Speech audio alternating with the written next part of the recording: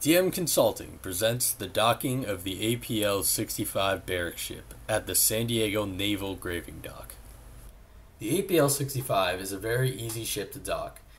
It has no propeller, it is a completely flat-bottom vessel, and it has very little draft. One difficulty for docking is the massive sail area that can complicate positioning, although the flat bottom allows for an extremely large amount of air as the ship will always land flat. The blocking arrangement was simple. The side blocks were flat and level with the keel. Two blocking positions were chosen so the ship could be completely painted. The set of blocks in the first position would have sand caps that would initially support the ship. The ship would be painted entirely except for in these supporting areas. Once the paint is dry, caps would be inserted in the second blocking position and then wedged to support the ship.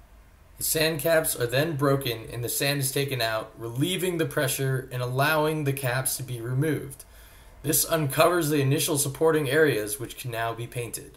The dock was pre-flooded to 20 feet a day before the docking, checking pumping and flooding operations, looking for debris and that the caps were secured properly, and anything that can help speed up a long day of docking. On the day of the docking, many things happen all at once. As the APL-65 is transported to the dock, the caisson is floated and moved to the side. Lines are used with the assistance of a tug to bring the ship in. Stabilizing the ship with lines while bringing her in can be difficult with a sail area as big as this one and a crew that is inexperienced or just new working together. Once the ship is roughly in position, the tug casts off, the caisson is replaced, and the centering chains are pulled into place. The final positioning takes place as the dock is pumped dry. Notice as night turns to day, as the pumping of this big graving dock is not a quick process.